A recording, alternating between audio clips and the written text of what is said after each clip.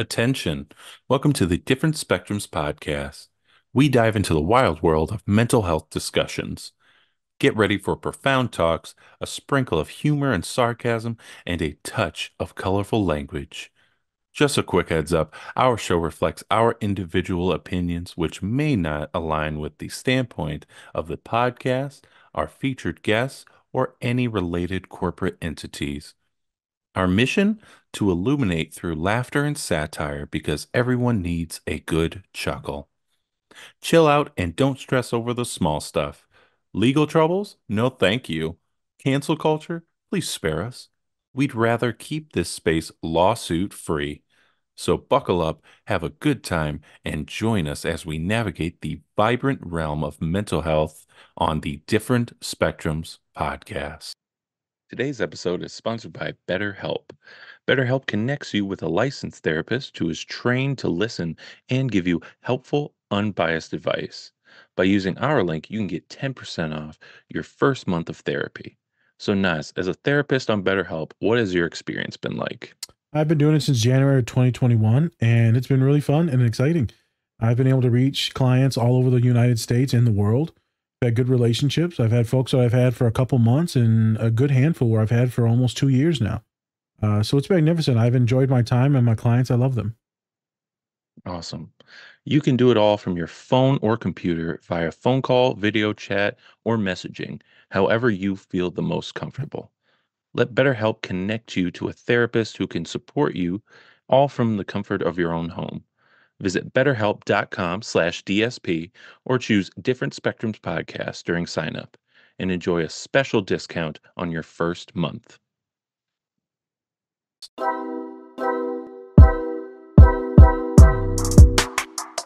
Hey everybody, we back again. We back. We're live. Like how enthusiastic you are when you do that anymore. I'm Spencer. Of course, we have our licensed clinical therapist, Naz. Dr. Nas, folks. What's happening? That was gross. Anyways, remember, don't take us too seriously. Or do. It's completely up to you. There we go. Also, don't forget to run up those likes for us. We'd really appreciate it. See if it does it. No. All right. What was that? What was the end of the Wayans brothers? Like, There I go. Oh, there it is. What was the Here and I we're come, Malcolm. best friends. We're happy and we're colored and we're something. That's a Wayans Brothers show. Yeah. We're happy and we're singing and we're colored. Dun, dun, dun. Give me a high five. Then they beat the shit out of the director. All right. Anyways, please go check out one of our great sponsors. Oh no. We have fidget toys. Oh no. It just sounds weird. No. Oh no. Oh no. You're just like, oh no. Oh no. I probably should have had this prepared. But I didn't. And I'm looking through my backpack right now while I'm streaming.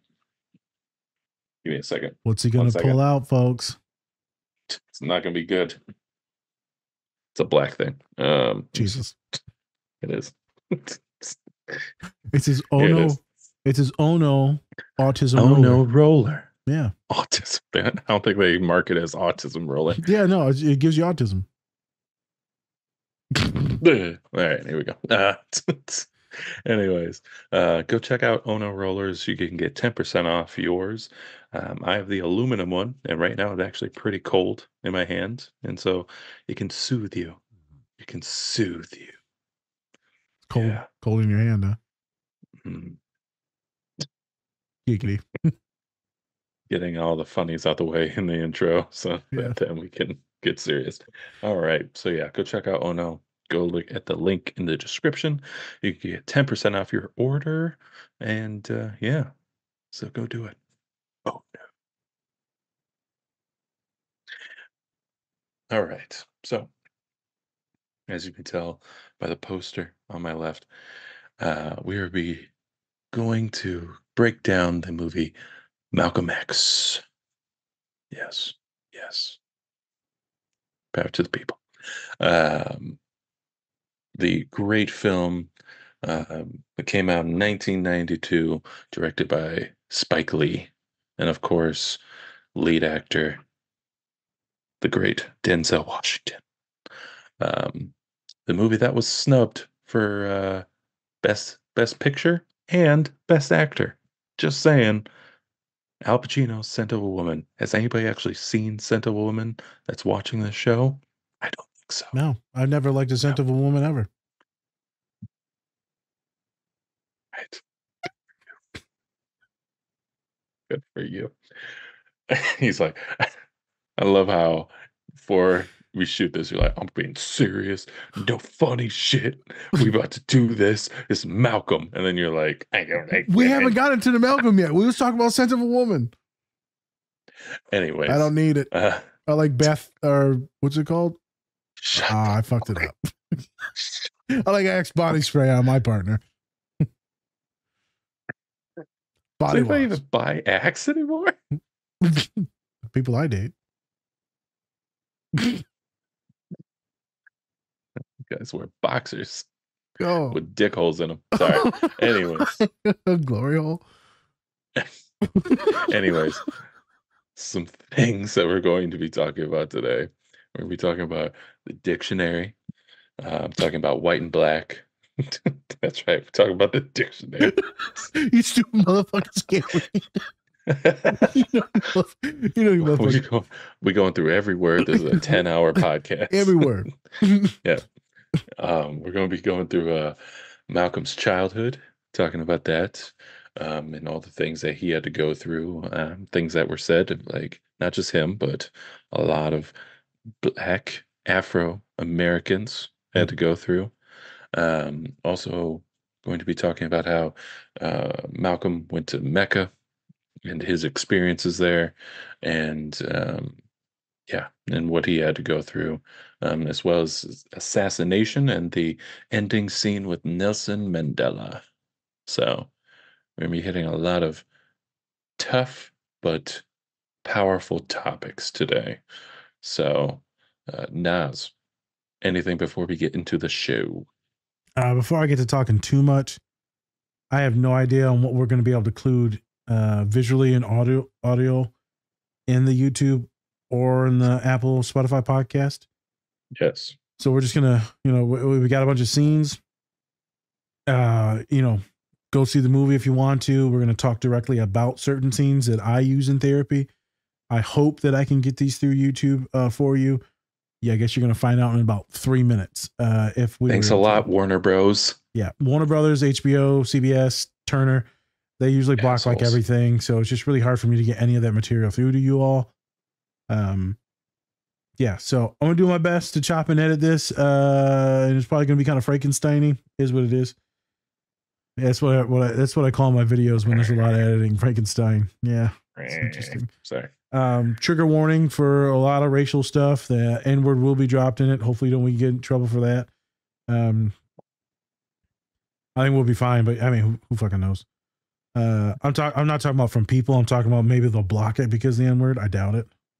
I feel like they said it in the movie, not us. I don't know. A lot of powerful stuff. I'm gonna do my best to keep in the ending scene and Nelson Mandela. But we're gonna have some fun talking about dissociations, lots of racial issues, and just the poison that it is. So let's get into this. Let's kind of see what happens. No notes. We're just gonna kind of Spencer will kind of introduce like not a description of the scene, but it'll just kind of be like, hey, this is what we did, and then we're gonna kind of have like a discussion about it and just kind of talk, and wherever it goes today, whatever goes. So much love, everyone. Let's get into it. Let's brace, take in good faith that we are not full experts on Malcolm X, on racial issues, societal issues. We're just doing the best that we can to bring you wonderful clips that I use in therapy. There you go. All right. Whoop, whoop. Let's do it. Whoop, whoop. He taught you were a black heathen and you believed him. He taught you to worship a blonde, blue-eyed Jesus with white skin and you believed him. He taught you that black was a curse and you believed that. Did you ever look up the word black in a dictionary? For what? Did you ever study anything that wasn't part of some con? What the hell for, man? Come with me. Black, destitute of light, devoid of color, enveloped in darkness, hence utterly dismal or gloomy, as the future looked black.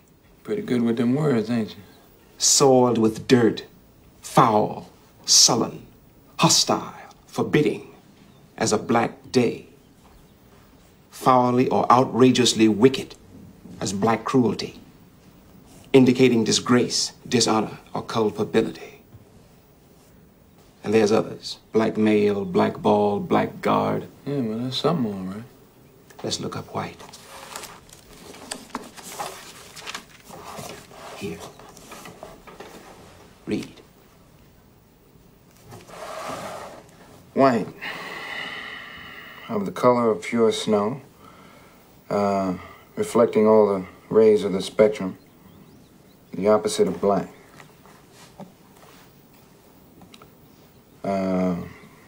Free from spot or blemish, innocent, pure. Huh. Ain't this something? Without evil intent, harmless, honest, square dealing, and honorable. Wait a minute, but this was written by white folks, though, right? I mean, this is white folks' book. It sure ain't no black man's book. So what we reading this one for? Because the truth is lying there. If you read behind the words, you got to take everything the white man says and use it against him. Yeah? All right, wait, I mean, you know, there's a whole lot of words in here. Here, let's start at the beginning. We'll look them up, write them down, and find out what they mean. Here, page 1. The first word, aardvark. Aardvark, earth pig, African ant-eating mammal, abacus, Chinese calculating instrument. Abaddon, the place of the lost in Sheol, the bottomless pit. If you take one step toward Allah, He will. Now, the important thing is to be realistic. We all like you here, you know that. But you're a nigger, and a lawyer is no realistic goal for a nigger. But why, Mr. Ostrowski? I get the best grades in class. I got voted class president. I want to be a lawyer. Now, I want you to think about something that you can be. You're good with your hands, making things. People would give you work. I would myself. Why don't you become a carpenter? That's a good profession for a color. Wasn't your pa a carpenter? Jesus was a carpenter. People like you as a person. You're doing real well. Remember what we said. Nothing succeeds like success. Let me hear it. Nothing succeeds like success.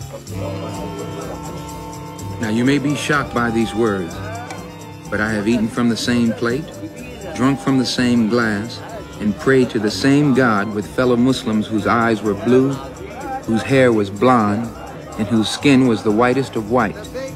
And we were all brothers, truly. People of all colors and races believing in one God and one humanity.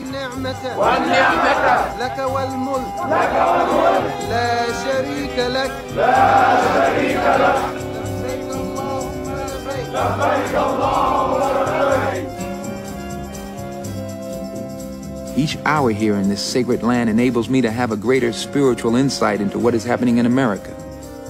The American Negro can never be blamed for his racial animosities. He's only reacting to 400 years of oppression and discrimination.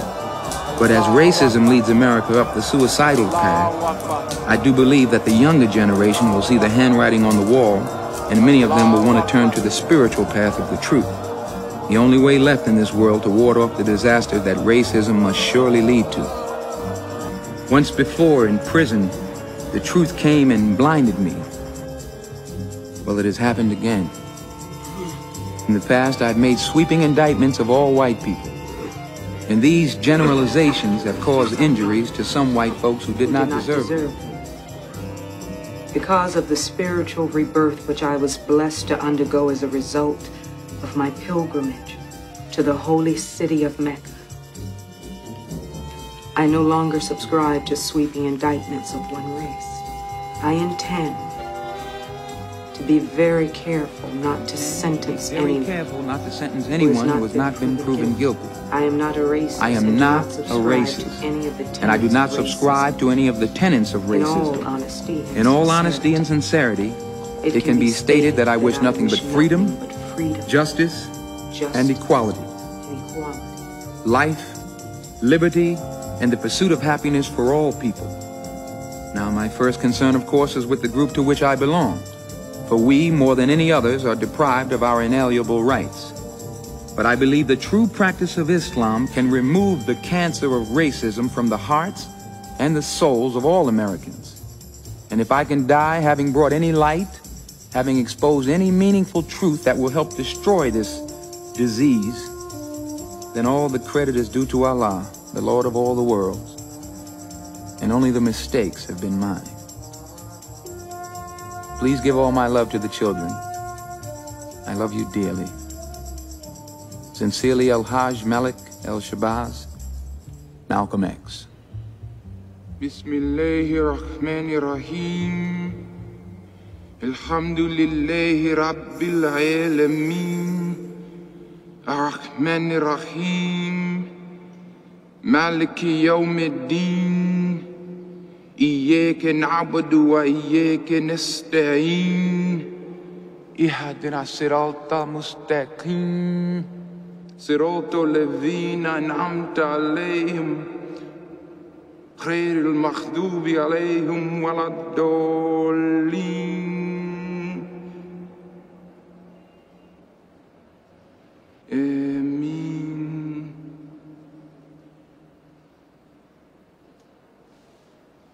Winds up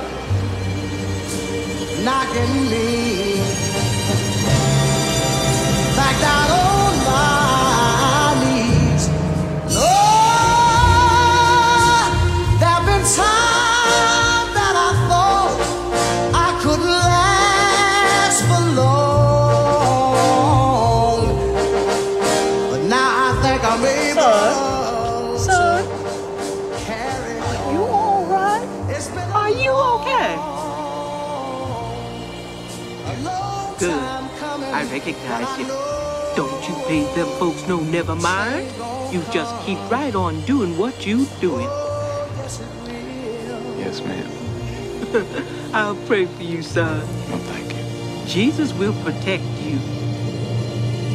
The assassination of Malcolm X was an unfortunate tragedy, and it reveals that there are still numerous people in our nation who have degenerated to the point of expressing dissent through murder, and we haven't learned to disagree without being violently disagreeable. Here, at this final hour, in this quiet place, Harlem has come to bid farewell to one of its brightest hopes, extinguished now and gone from us forever. It is not in the memory of man that this beleaguered, unfortunate, but nonetheless proud community has found a braver, more gallant young champion than this Afro-American who lies before us, unconquered still. I say the word again as he would want me to, Afro-American. Afro-American Malcolm. Malcolm had stopped being Negro years ago. It had become too small, too puny, too weak a word for him. Malcolm was bigger than that. Malcolm had become an Afro-American, and he wanted so desperately that that all his people would become Afro-Americans too. There are those who still consider it their duty as friends of the Negro people to tell us to revile him, to flee even from the presence of his memory, to save ourselves by writing him out of the history of our turbulent times. And we will smile. They will say that he is of hate, a fanatic, a racist, who can only bring evil to the cause for which you struggle. And we will answer and say unto them, did you ever talk to Brother Malcolm? Did you ever touch him or have him smile at you? Did you ever really listen to him? You haven't done the right thing. Was he ever himself associated with violence or any public disturbance? For if you did, you would know him. And if you knew him, you would know why we must honor him. Malcolm was our manhood, our living black manhood. This was his meaning to his people, and in honoring him, we honor the best in ourselves. However much we may have differed with him, or with each other about him and his value as a man, let his going from us serve only to bring us together now. Consigning these mortal remains to earth, the common mother of all, secure in the knowledge that what we place in the ground is no more now a man, but a seed, which after the winter of our discontent will come forth again to meet us, and we shall know him then for what he was and is, a prince, our own black shining prince, who didn't hesitate to die because he loved us so. And so today, May 19th, we celebrate Malcolm X's birthday because he was a great, great Afro-American. And Malcolm X is you, all of you. And you are Malcolm X.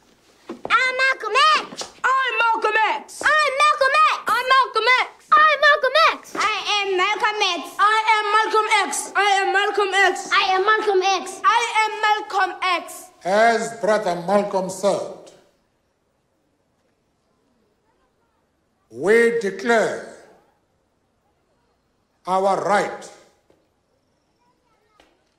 on this earth to be a man, to be a human being, to be given the rights of a human being, to be respected as a human being in this society, on this earth, in this day, which we intended to bring into existence. By any means necessary. Hey everyone, I'm here to talk about our new collaborator, Toink Toys. They have a wide selection of, you guessed it, toys and other great collectibles. They have products from Marvel, Star Wars, Harry Potter, and everything pop culture. You could say they put the toy in Toink. So go check them out at toink.com and use our code Different Spectrums Podcast to get 10% off your entire order today. All right, we are back again. We're back, folks, and we're live. This is live as racism today. Real talk. Shit's fucked up. Yeah. That's serious. We're live. All right, there you go. Yeah, so like we said in the beginning, this is Malcolm X biopic by Spike Lee, with tons of great actors in it, but Denzel is the main guy, Mr. Malcolm, Brother Malcolm. So obviously, in the first scene that we're going to be talking about, this is the prison scene. So in Malcolm's childhood, you know, his father was presumably murdered. They said he was drunk or whatever and just fell asleep on the tracks and was killed, but no, he was probably murdered by like the local clan. And so after that, his mom goes into literally just loses her mind, and she's slowly losing it. And so Malcolm, he now grows up in these like white schools. I think it was like wasn't it like a like a foster home or Yep, something we like went into that. foster care. Yeah, he went to foster care. And of course, white, as we've seen before. We've talked about this in one of our Atlanta episodes, um, like with foster care and everything Yep. like that. Going to these white families, then they just don't get who you are. He was outcast, and then he goes and now he's in like he goes to crime and things like that because you Hustling. know yeah, goes to hustling and all that because he's told that he is nothing more than his skin color. Yep. Yes. And so then he goes to prison, and this is where he starts to go into the religion of Islam. And they start teaching him all these different things. And so, one of the things that he is taught is to read the dictionary and how um, is written by a white man, and it has all these different words have different connotations. Um, Black is seen as ugly and terrible, and then white is pure and amazing, and yeah, so Innocent. innocent. Yes, yes. Um, And then obviously this is where we are kind of at with society. It's just seeing that, yes, the color black is seen as this terrible thing. And then white is so amazing. Pure, it's the best. It's very much speaking to just society in this whole, especially at that time. We're speaking about it this time too, but I think it really shows that character back then as well. And so, yeah, I mean, for you, Nas, you can speak personally, professionally. Um, when we talk about these descriptions, especially in the dictionary and what we're taught at a young age, um, how do those things kind of affect us when we're older? Crazy thing is, you don't even know it affects you. It just Mm. does. It oozes through Yeah. your society. You know, you keep being shown all these images and these things and these contexts and these words. And right, the darkness, the devil's, everything's black. It's a pit. It's an abyss. It's overwhelming and succumbing to these things, right? Even Star Wars, fucking darkness and the dark side. Everything's always referred to as evil and dark, Mhm. void of light. And so you get these subtle things, these contextual things, these words and different nomenclatures that we talk about, and it's intense and it oozes through you. It can pervert your mind into thinking that, oh, you're right. So this black thing is like not good. When you wear a dark black hoodie, people are going to be more intimidated by you. It just looks kind of masculine, aggressive, maybe a little unknown, right? But if you're wearing like a white one, it's bright, it's vivacious, it's pure, it's clean, it's fresh. The one that said innocent, what did it say? It said pure. It said void of evil, and I was like, Jesus Christ, man. So he teaches them these things, and he talks about it obviously in the book. And the book is one of the number one. It's in the top. Every consensus that you look at for like historical books, nonfiction books, this is going to be number 5, number 3, number 2, and almost everything. Average number 3 in almost every single ranking for best books of like all time of all history. Wonderful book, wonderful movie, but it's intense. And so you look at this, and I remember Muhammad Ali in a press conference too talks about it. This is how they look at us. This is what black means. This is what white means. And why is that? And so you devalue yourself over time. You end up becoming like self-hating. Mm. You know, so people keep telling you that you're this. You're like, holy shit, maybe I am this. Maybe I'm worthless. Maybe I'm dumb. Maybe I'm ignorant. Maybe I'm a thug. Maybe I'm a monster. Maybe I'm a mutant. That's why we did the Teenage Mutant Ninja Turtles things. Someone commented, you can't correlate or you can't compare sexuality and like race. No, you can't. You can, because folks of color are looked at as horrific mutants. Sexuality, we do the same. We do the same thing with economics. We do it with anything isn't like white and rich, isn't thin. And so these teachings are going to be hard for some people to listen to. But I mean, internalize it yourself if you're a white-bodied individual. You know, Spencer's also, you know, white passing. I'm pretty dark-skinned during the summer, but also I get really pale in the winter. You know how sickening it is for me that I have to check off, and I don't because I refuse to. But under race, Arab isn't a race; it's an ethnicity. So we fall under the white race. So I am supposed to click white in every like form I fill out, but yet I get none of the privilege of whiteness.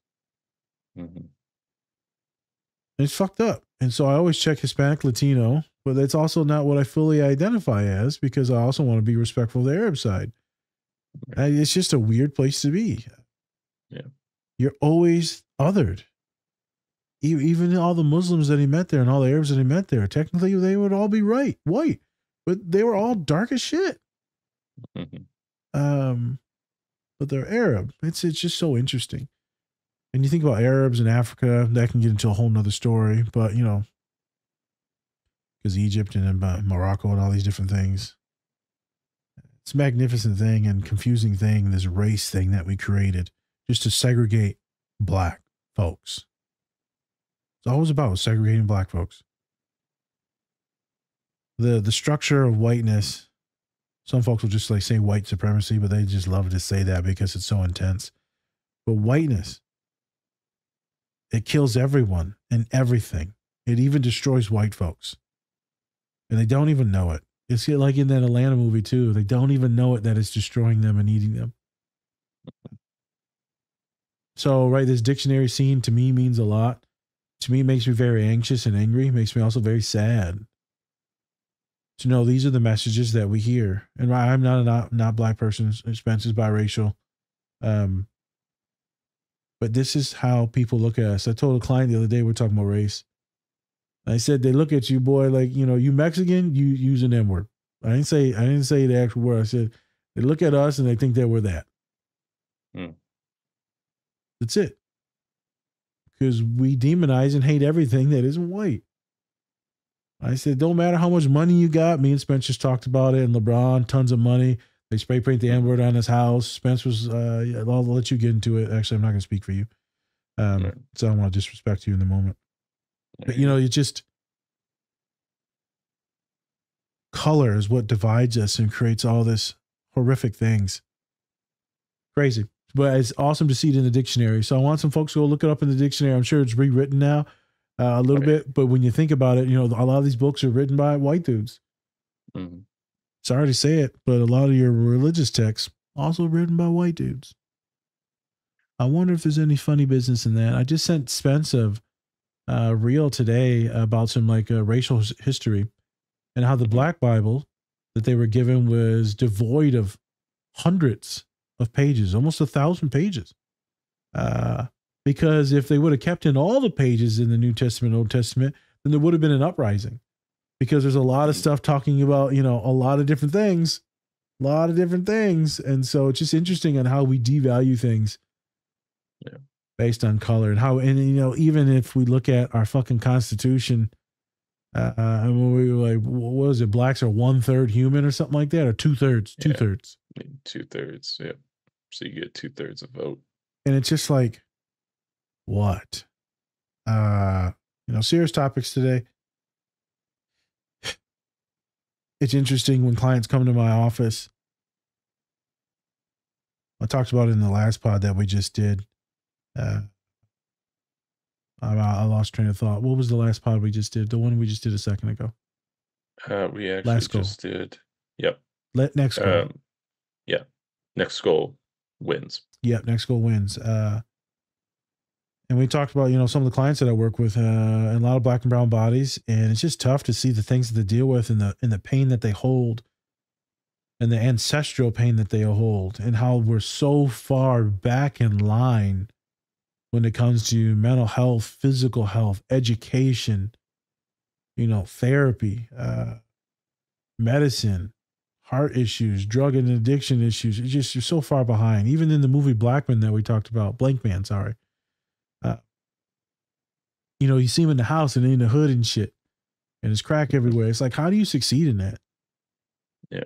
You know, I got a client, Spence, that I remember working with, and then I'm gonna let you talk, and then we're gonna get into some other scenes. And maybe some of my clients be saying some shit, boy, and they be like, you know what, you know, them people just don't work hard. You know, I worked hard.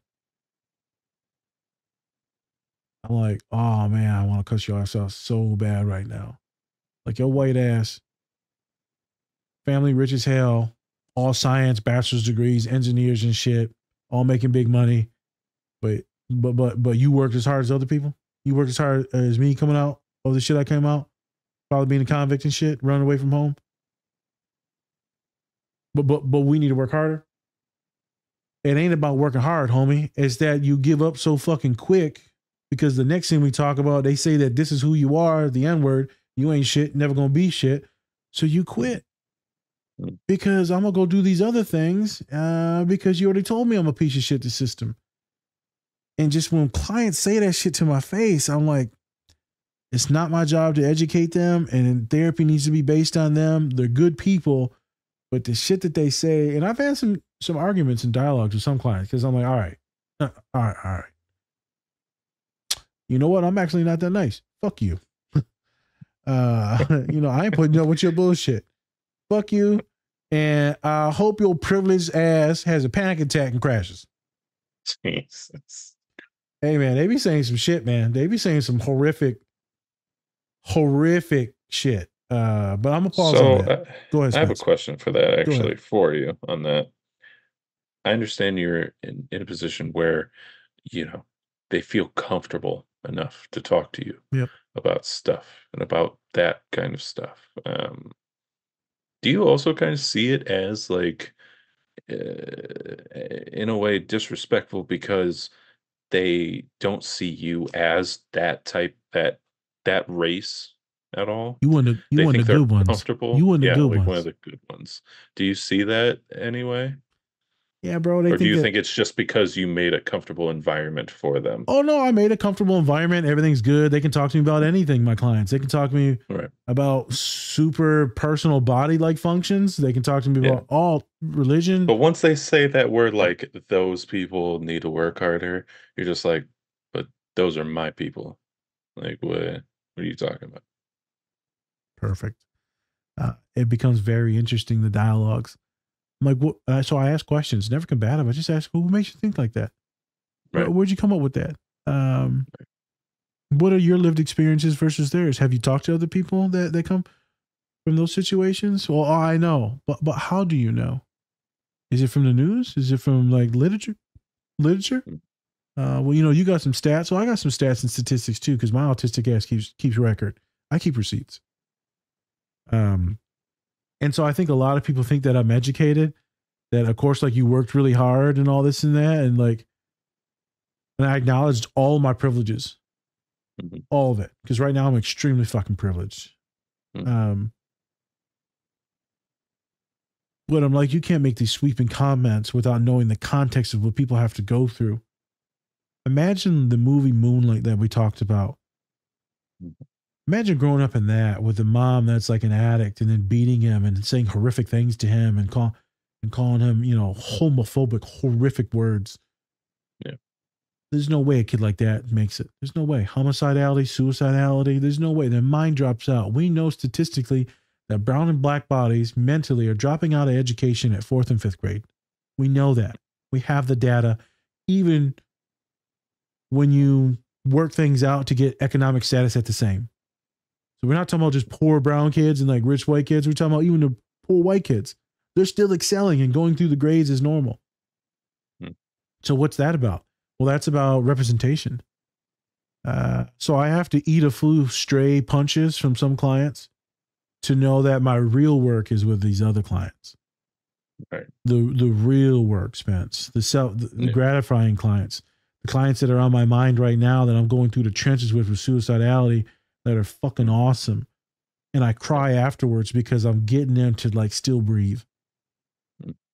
And people will be like, you know, that's you know, it's racist that you don't care so much about your white clients or like maybe Asian clients. I'm like, yeah, I mean, you can call it whatever it is, but all of us have our preferences, and mine are based on my identities. Right. People get a healing from people that look like me. Mm-hmm. It's the same thing like our wonderful therapist that came on, Dr. Lakeith. So all black business, all black staff, working with mostly 90% black clients. And it's like magnificent. Yeah. You know, so people say some stuff to me and I do my best to compartmentalize it and like take it in stride. But man, them straights hurt, kid. Yeah. Them straight, I don't get them often, but I get them, you know, and sometimes I get them when they even talk shit just about women in general too. Or they'll talk about men and they'll talk about a lot of men's issues, but then that misogyny comes in. I just wait. I'll wait. I'm waiting in the weeds to attack. And then boom, I start coming with, you know, not my agenda. Like, hey man, you know, you ain't gonna be saying all this crazy shit in my office. Right. You know, there needs to be respect for humanity and human life. Like Mandela says at the end. Shit gets weird, man, when you start bringing in the real racial stuff. I had an intern, wonderful person. They said, hey man, I'm working with this black client. You know, I just want, you know, you got any tips, like things we can talk about, this or that, and right? So I'm guiding them and working through it. It was wonderful. Open mind, like Spence just said in the last podcast at the end. Open mind, open heart. Be willing to learn, to experience, to be wrong. And then there's some that say like the dumbest shit, you know, say the dumbest shit. And then they call me to come take a client because you're like, oh, you know, you a big brown dude, so you can take this other brown dude. You know, he'll be cool with you. I'm like, yeah, maybe some of your other staff should be competent in like how to speak with black and brown folks. Maybe you shouldn't say stupid shit to clients to make them feel even more like homicidal or suicidal or like patronize them. Like, why would you do this? This is, you know how belittling this shit is that you just said? Student sits with me. Good. What's up, homie? And then we start talking. It's amazing how we treat black and brown men specifically, man. We treat them like they're fucking monsters. I've looked like a monster to so many people. I've seen so many people so disgusted with me. Yeah. It's tough. But there's a lot of people that love me too. So yeah. You can always talk out the negatives, but then, you know, you also got a lot of positives too. So yeah, I don't make sweeping condemnations of any race, any gender, sexuality, ethnicity, religion. I don't do it. Right. I think I used to do it. I think a lot of people do it. A lot of my clients would do, all white people terrible, all black. No. I'll go with it because the shit's like kind of funny and we're like, you know, jovial and shit like that. You know, we'll jive with each other and vibe. But I'm like, nah. You know, couple of my best friends is white dudes. Best friend, I'd take a stray for him and his kid. White dude. You know, I made a joke about Moses the other day because my friends like, I don't trust no white people, no white women. Mexican boy. Like, but all your friends is white. You know, I don't trust the white women though. I'm like, the fuck? That don't make no sense. You think they fucking? Yeah, I'm just like, it don't make no sense. No, y'all ain't getting with black girl. I know, I can feel it. Yeah, I can feel it. I can feel it. Well, he gay, so he ain't no girls anyway. Well, then never mind. And I just say, hey man, chill out on that. Man, what you talking about? I said, chill out on that, man. Don't be saying that shit. You can say it, and I know you're joking, but like, you should start to believe that's crazy shit that you say. You know, the more you say it, the more you believe it. And I don't want to live in that world. Don't want to live in that world, even though I know I go to it. And you get paranoid about other races, sabotaging you, diminishing you, saying things, backstabbing you. Spencer knows what I'm talking about right now. Yeah. I don't even think they're paranoid. I know some shady stuff has happened in my lifetime. Spence, let's you got any comments? Yeah, I think it seems really good. Really good lesson on educating yourself, as well as helping educate other people of color as well. Yes. I think that's a very important thing, but Nowadays, it's a little tougher because we're so diluted with so much shit, just so much shit. It's like it's hard to actually get to the real stuff on what it means to, be a person. Like always give praise to those who really deserve it and who really gone through the trenches to make it.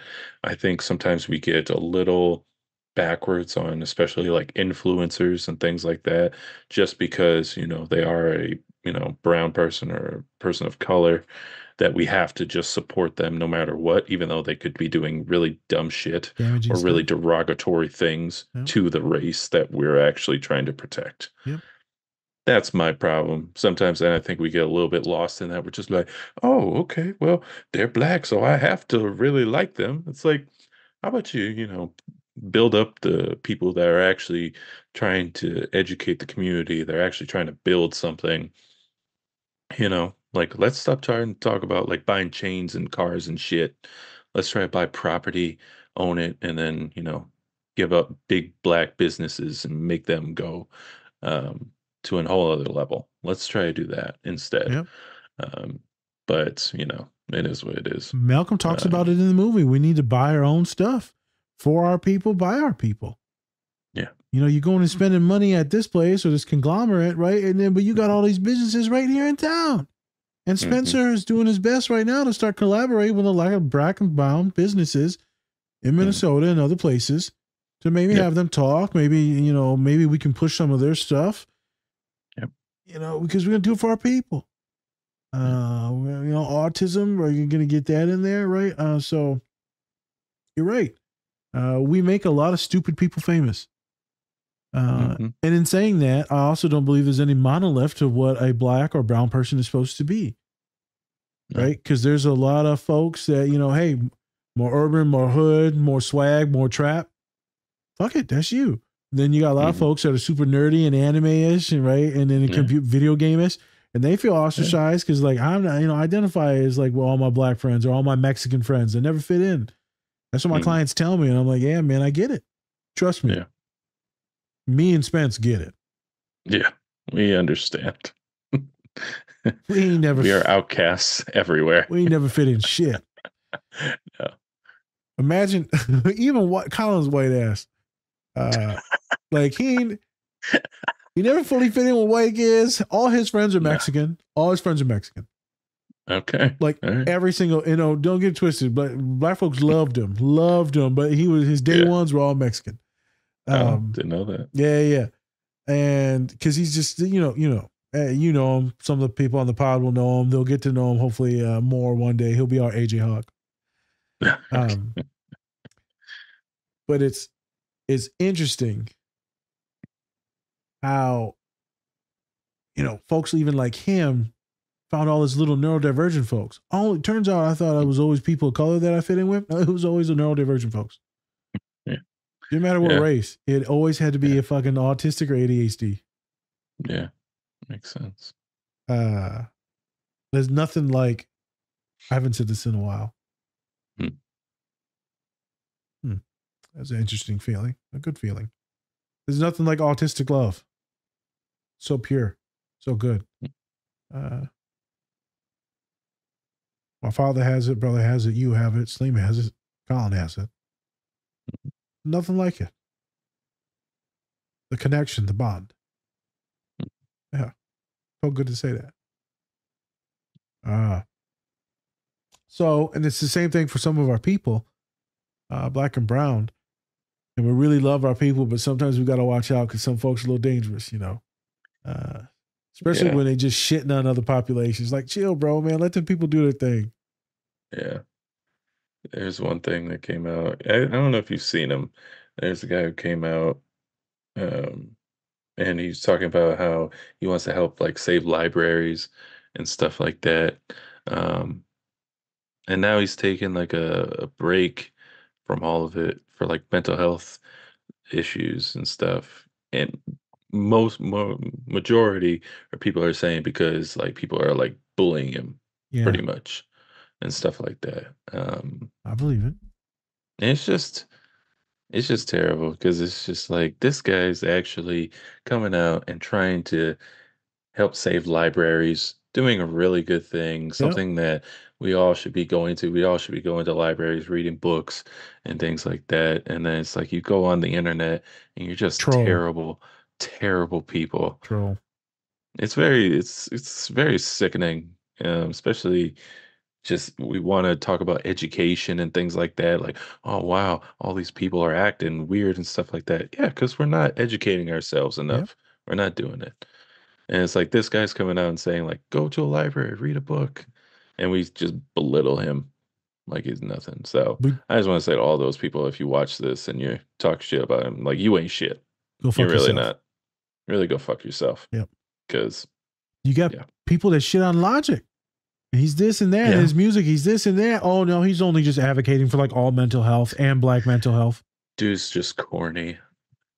Well, okay, you know. Talks about peace, love, positivity. That's corny. He's terrible. All right. Yeah, no, he's not Cool. black enough. I'm like, okay, yeah, okay. Not black enough. But if he was saying like he wasn't black, he was just saying he was a white rapper rapping and stuff, Yep. then they'd be like, oh, well, why aren't you talking about your black side enough? There's no winning. There's no winning. fucking winning. So this interracial stuff, intersections of race, it's just so complicated. Yeah. As we, I'm going to pivot us to the scene that was before it, but the next one was when he's in the school. Yeah. And, you know, I technically already talked about how kids are dropping out, this and that, right? And this white teacher tells him, you know, people love you. Baby, you're such a good talker. You're so well spoken. You're a good, great personality. People love you, but you know, do something with your hands. Yeah. You know, be a carpenter. Jesus was a carpenter. And I have heard that sweet kiss of racism, or even hating me for like who I am as my size and my gender, all mixed in, because it all mixes in. ADHD and all the intersections mix in. And that kiss that they give you while they push you out, and you know what it is. And some folks will always say the same thing. You know, it comes down to this. It comes down to experience, this and that. But all of you know that I'm vastly superior in almost every single category to get the job done. But since you don't have like a few of these titles, a few of these little timestamps, then you're disqualified. And it's because many of us that talk, that speak the truth, that are a little combative at times, you know, you can't be controlled. And so a lot of us black and brown individuals go and open our own businesses. You know, right? You get, you know, guess who the number one fucking starters of first-time businesses in America? You probably won't guess. Or you? Who? It's going to be immigrants, brown folks, and black folks. It's immigrants. So they're talking about they're taking our jobs. Them motherfuckers are making America America. Doesn't even matter. America was all native anyways. We're all fucking immigrants, but it's the black and brown immigrants that are like setting the standards of opening up things. And maybe we could go get a job somewhere else. But the thing is, the fuckers don't let us in. Yeah. My father was talking about, you know, a lot of political stuff all the time. My father grew up conservative, Catholic family, Republican family. Grandpa always voted Republican, immigrated from Lebanon. That's just the way that their economic values aligned and businesses aligned. And Pop's ebbs and flows into different things, progressive, conservative. And so I get a lot of news all the time. And so we were talking about, you know, immigration and how it's like expanding and going like bazooka nuts. But it's like, if you wanted to shut down the borders, you could have done that a long time ago. But no president ever does it because they don't want to do it, because we depend on those immigrants, illegals, aliens, black and brown bodies to do all this work in America. Yeah. And so we shit on them, and yet we still allow them all in because we depend on them. And so my dad said, maybe in like 30 years, it'll be different. I was like, nah, bro, because we're not getting educated. We're not reading. In Malcolm X's autobiography, it literally says aardvark in there, and he reads aardvark. Yeah. education is power. Your bachelor's degree does mean something. You reading outside in a class also means something. You reading comic books means something. You expanding your mind and getting better every day means something, because knowledge is power. And so we had the conversation, it was a day or two ago. It was like, will things be better in 30, 40 years? I said, maybe not to 100 years. Ain't no Negroes like me getting no job soon in these white spaces. I said, look at all these big universities, Dad. Look at them all. I said, it's 90, well, that's exaggerated. 70% women that are on all these counseling centers, mostly white. 70% women, maybe more. But it's all white men that lead them, that are the directors, assistant directors. I said, how's that math add up? You tell me how that math adds up. You tell me, oh, okay, that's interesting. And so I don't even really like applying to some of the jobs because of me being a male. And I'm like, there should be some women in there, but at least I'm a brown dude, super fucking educated dude, equitable dude, stand up for everyone dude, that don't take no shit, dude. But white folks are very intimidated by me. It is what it is. I told my father, I said, the cool thing is we were talking about race and gender. And I said, I love queer folk, man. He said, why? I said, they've been the kindest people to me almost at all times. A wonderful population of people. He said, not this one. I said, yeah, there were some racial issues in this one that kept me out of a job. It wasn't the queerness. Wasn't their status. It was the racism. It was me being ADHD, autistic, and brown. It was me talking to everyone else, and my tongue got me in trouble because it wasn't white.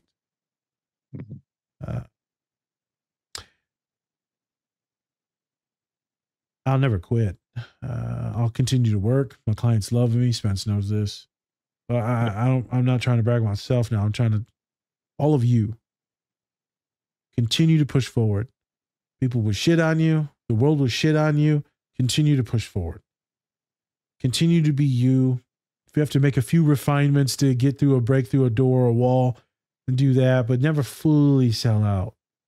Unless economically you need the money because you have to take care of people in your family, that's a little bit different.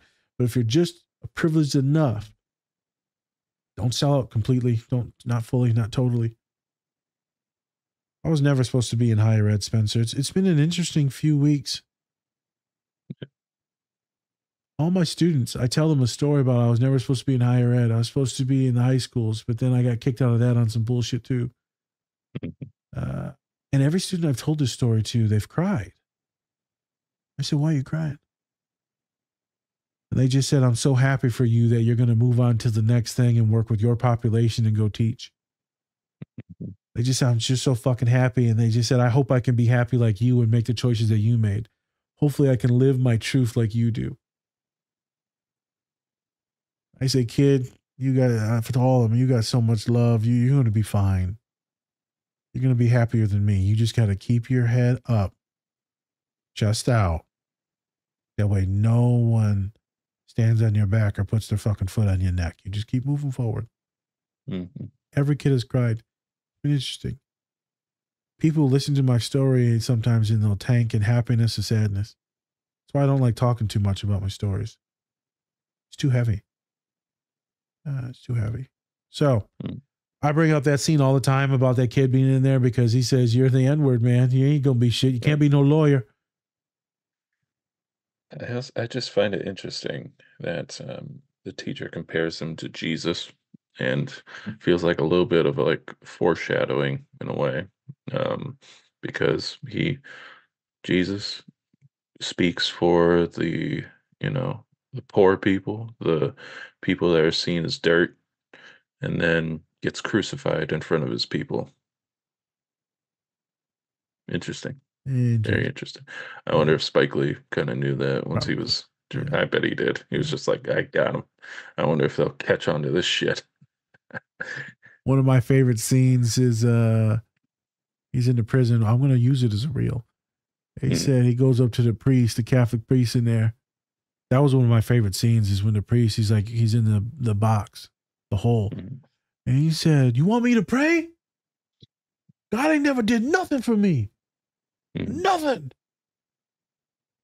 I got nothing. You took my father? It's horrible. Like, it literally gives you goosebumps and makes you like want to vomit. Right. And he's just so, get out of here. So then later he gets educated, right? And he said, hey, man, so Jesus was blonde hair, blue eyed, huh?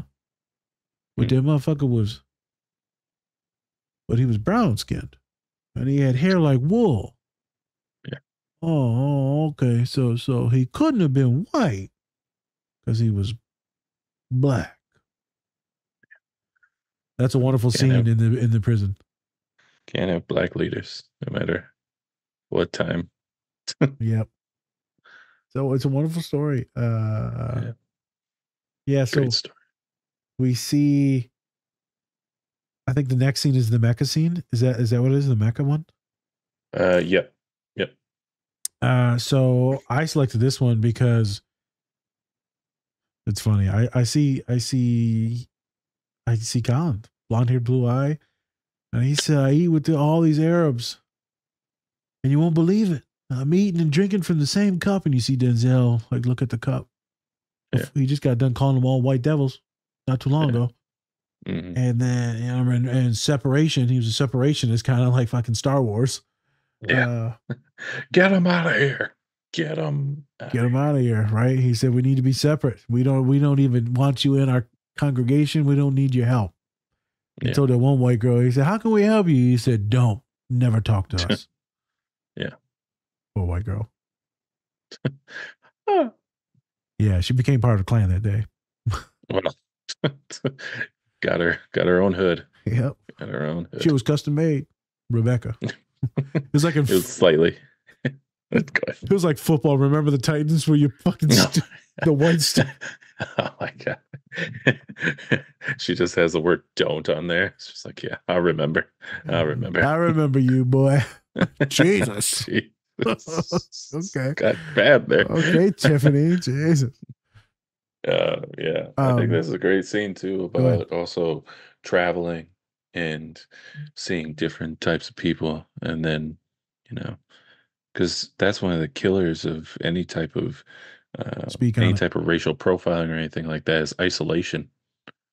I think is isolating yourself with your only one set of people that you've ever been with. I think once you actually get outside your box and make sure that you can talk to people who have different point of views, who look different than you, or who have the same point of views and look different still. Yep. Just like we saw in this scene. Yep. Great things. You got to travel. You got to learn. Yes. You got to go to other countries if you're privileged enough. You got a little bit of money, right? There's a road trip. You got to talk to other people outside your bubble. But since we are such a individualistic society, but very much only within our own communities. Mm-hmm. When you go to your school, girls sitting with the girls, boys sitting with the boys. You got the punky, weird kids sitting over here. You got the eccentric kid, the hippie kids over here. The blacks and the whites always segregated. It's all Mexicans segregated. There's a little intermingling, but we tend to congregate with our own. Guess what's the number one segregated day of the week? What? Monday? Sunday. Oh. Church. Cool. Okay. We go to our own race and we celebrate. Even though religion has vastly dropped in the years, the most segregated days of the week is Sundays when people go to church or mass, whatever it is, the mosque.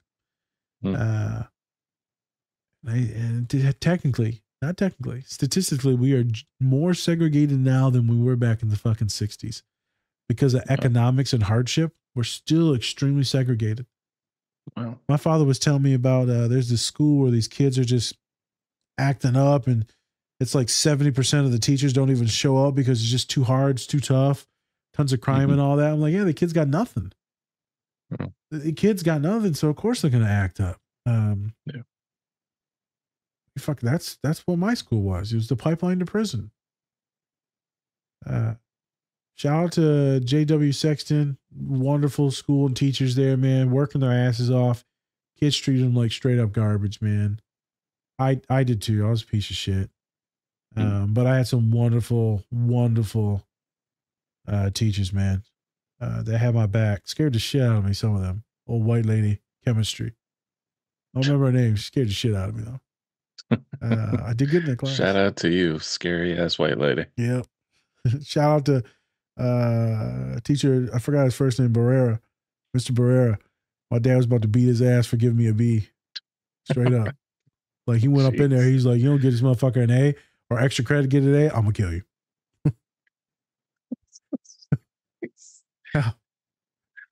You better look me up in the newspaper. I don't know if Google was around at that time. Yeah. I don't know. It's intense.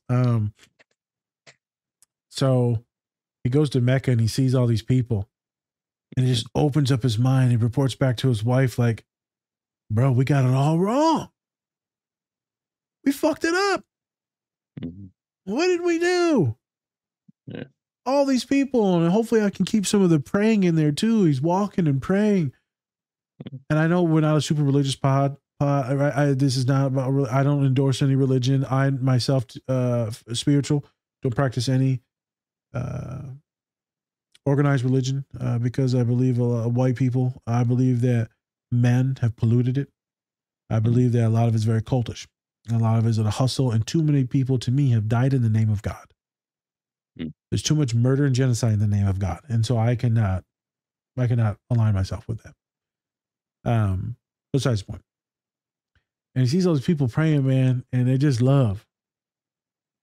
I'm sure there's still racism there, right? But still, like,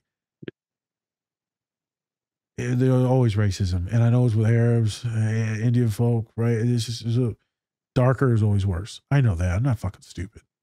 Mexican folk, darker is always worse. But still, though, you see all these people with each other and you're like, holy shit.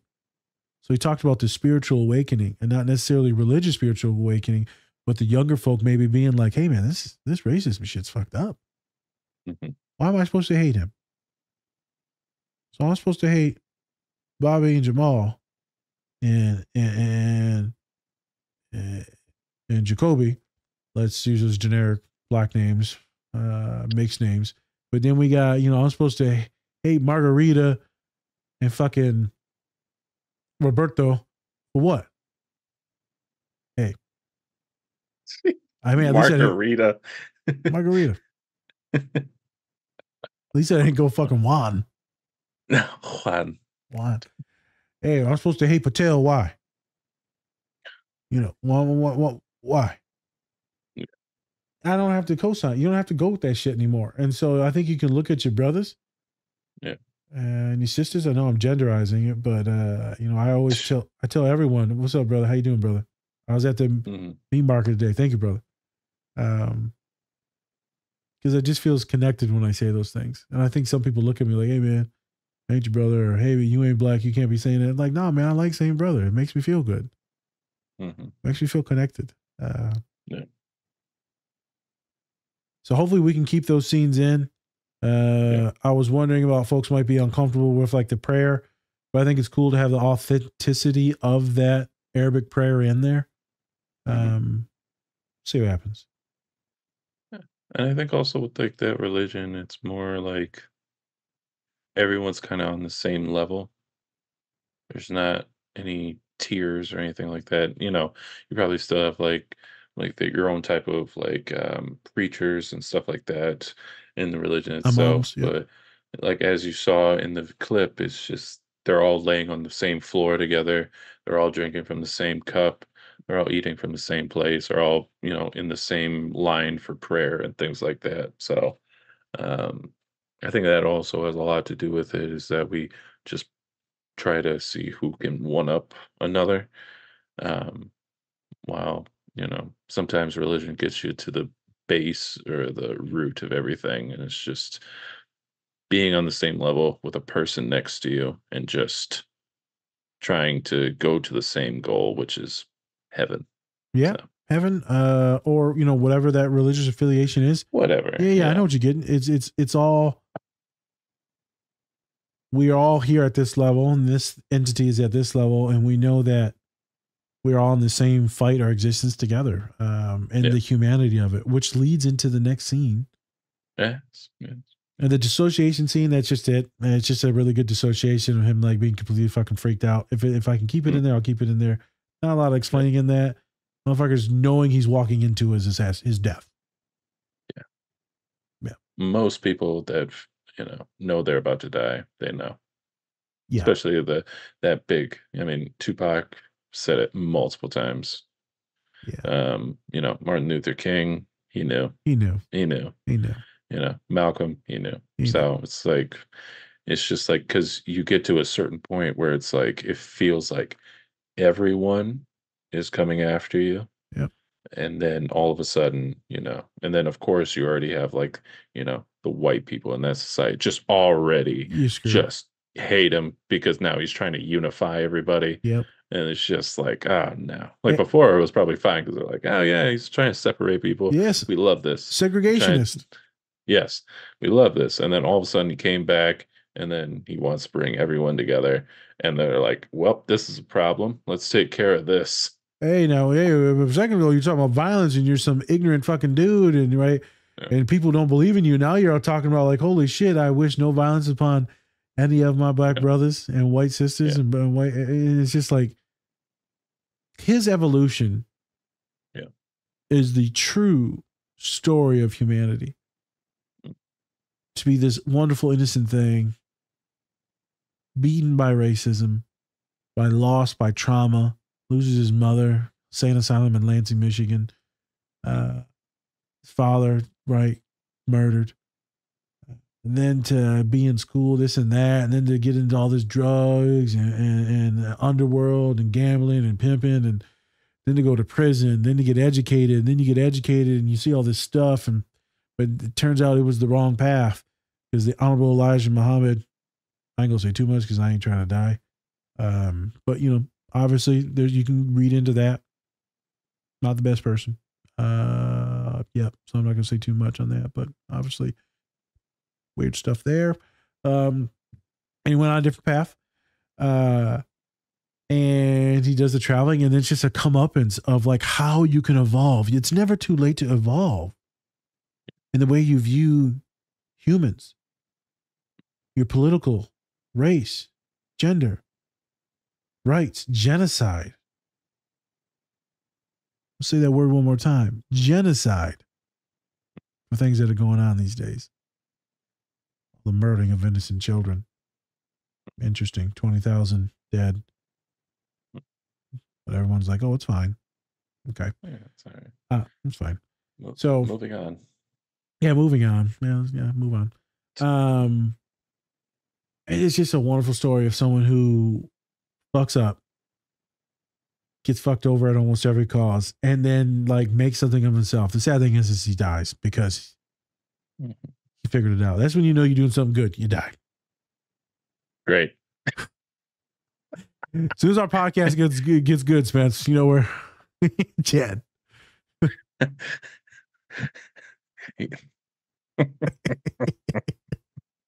So much I want to say. All right. As soon as it gets good, heart attack. He died of a donut overdose. Yep. How did that happen? Well, fucking dry ass powder donut, bro. Got him. Hey, I ordered every Krispy Kreme I could. Yep. Oh, they gonna get us. How dare we unify all humanity on this podcast? They're like with humor. Yes. You don't have a woman's point of view. I do. I used to be one. Hello. And so you get into the last scene where they're just like thanking him as a person, as a man, as this Afro-American, and it's just complete respect and homage. I'm not going to therapize that. It is what it is. You'll see it. I'll do my best to keep that in. If not, I will timestamp it in the movie for you. Great Nelson Mandela. But that shit there we need to talk about. Yeah. Nelson Mandela fucking laid it down. And I want to say this for anyone that watches the pod or watches any of our stuff and they're like, ew. Because you never know what people think. Humanity. True. Our human rights. To be treated as a human being. Loved, respected as a human being. He keeps saying human being as a human, right? He's not talking about any identity-based thing. I'm talking about the essence of just being alive and deserving everything for just being alive. Now, I can't get into all the political stuff. I don't know all the shit about Nelson Mandela. I don't know all the shit about what he stands for, what he doesn't stand for, and all the different. He was a badass motherfucker, man. Oh, I know that, but I'm just saying. Yeah, I got you. People say a lot of shit. Or like right now, there's this stuff that's happening with the embryos in Georgia and all that, but then they just took away all the food and shit for all the kids in school. So like, do you care about people or do you not care about people? Yeah, right. Because you're going to keep this motherfucking embryo alive, you know, or some shit bullshit. I don't know. I didn't read it. Mm-hmm. But, you know, you're not going to give the kids lunches. We and Spencer's talked about on the podcast on how big a deal these school lunches are. Yeah.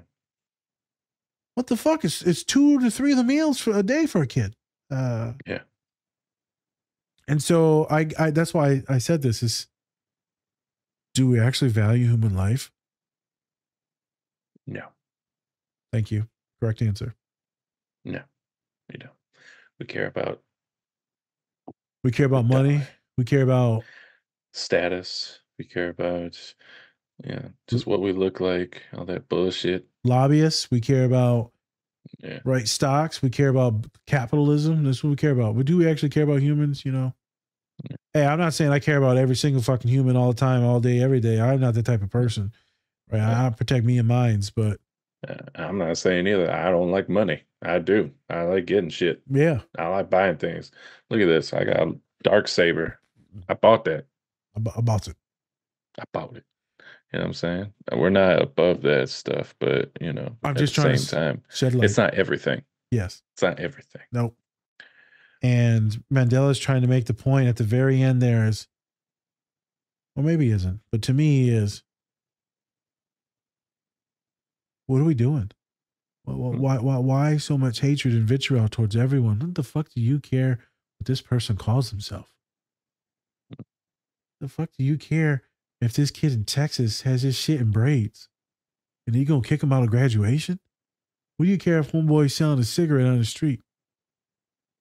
What do you care if this person tries to come into the country to have a better life? Now, I don't want to get fully into the immigration, but like, I get some of y'all care and I get there's reasons to care, but also let's think about like human life. Hey, shit, if I was them, I'd be doing the same shit. Let's be real. If you was in these countries and you were running for your life, trying to make money, you do the same shit. You do the same shit. Like all of you know that. You do the same shit. I do it the right way. The right way take you 7 years. You'll probably never get it and you'll never have the money for it. So you'll die. Mm-hmm. So, what does it mean to be a human being? What does it mean to love and to respect other human beings? I think many of us don't know what that is. I'm gonna end with this. It's pretty stupid. Yeah.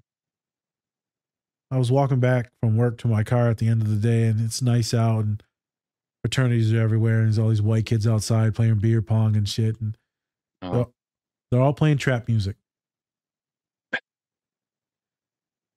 Not a brother in sight. Yeah, no. Not a brother in sight. And you playing track music, Trade of Truth out of Houston. I'm like, how do you even know what this is? Know damn well you don't fuck with no black or brown people. Know damn well you gonna treat them like shit. Know damn well you say horrific shit. Know damn well you would probably be the one with your knee on their neck. Yeah. But you playing the trap music. Everyone wants to be brother. Don't want to be a brother. It's interesting. Everybody wants the glory, but don't want to go through the dirt. Appropriation is a son of a bitch, isn't it? It is. It really is. It really is. I was playing video games the other day, man, and this dude was like, hey, man, you sound like a black person, but you also sound like a white person. I said, what's a black person and a white person sound like? Sure. What they look like to you? Mm-hmm. Remember, I was talking to a student about being gay or not, them, and I said, well, what do you think a gay person look like? Just a real feminine, skinny white kid? I said, well, you ain't that feminine and you ain't that skinny, brother. So, you know. Hey, Hey, you dark as hell too. So shit. Nigga, stay out the sun, motherfucker. Let's say some video games are motherfucker. Motherfucker. I was playing, dude, Madden, right? Playing with my Vikings. Had to. Of course. Play with my Vikings. Got you. You know. And this is when AP was on the team. All right. Now I don't agree with everything that AP does in his personal life. Yep. But that dude was a dog on the field. Dog. Let me tell you something. That dude was just, and then I was beating him. All of a sudden, he just started yelling the N-word through the microphone, just out of nowhere. Wasn't talking shit at all. Just playing the game. Let me tell you something. I swear to God, AP had like 300 yards on him. I made sure to juke, truck him, everything. AP was dogging him that whole game. It's how a black man runs the ball. Hey, let me tell you something. Reparations. Racism ended that day. Yeah, and ended that reparations that day. So, yeah. It's a thing, man. So people are interesting. So racism is here to stay. Sadly, it ain't going anywhere. No, it ain't going nowhere. It ain't going nowhere. Classism here to stay. I'm glad that I got a chance to rewatch this. I wanted to pay it respect, so I had to rewatch it to make sure that me and Spence were on our shit today. Much respect and love to everyone that listens to this pod. We are not the connoisseurs. We are not the savants in all of these aspects. I just know a little bit about a little bit. I did my best to do this justice. This is one of my heroes as a person. And in therapy, I always say by any means necessary, we're going to get this shit done. They say it's a generalist practice for as a therapist. By any means necessary, we're going to try and get you to where you need to go. And if that sometimes means teaching my clients or students to how to cheat a little bit, to how to figure out things outside the box, on how to work the system, on how to get all your dominoes in a line, well, I'm going to teach them how to do it. Because the system is trying every day to fuck us over. So I'm going to teach my people how to work the system, just like my father taught me. There you go. So, again, love all of you. Man, do your best to respect everyone. Even the people that treat you like shit or may say certain things, treat them with respect. I didn't say you got to love them. Treat them with respect, hold them accountable. But don't let no one call you out your name unless you're unsafe. Then you can get out of there. But don't let no one call you out your name. Yeah. Take care of yourselves, everyone. Spencer's going to do the outro again. I just want to make sure that everyone take care of yourselves. Whatever that is. It's a longer pod, so those of you that stuck with us, much appreciation, much love. All right. And with that, not only watch this movie, but also do your research on Malcolm X. Because I already know some of y'all are going to be talking some wild shit in them comments. I already know. I feel it. So yeah, go check out this great film, as well as do your research on Malcolm X and all and every Black and brown person that has achieved greatness, and those who don't get the accolades that they should. Yeah. Also do that. Yeah. Yes. Because there are a lot of them out there. Yep. So yeah. With that, go check out Oh No Rollers. They're fantastic. Yep. Plug, but whatever. You get 10% off your order. They're a great fidget toy. I've been fidgeting with this the whole time, even though my hand was down here. So I was fidgeting. So go check it out in the link below. With that, I'm Spencer. That's not a Different Spectrum podcast. All right, everyone. Remember, take care of yourselves. Or don't. That's up to you. Peace.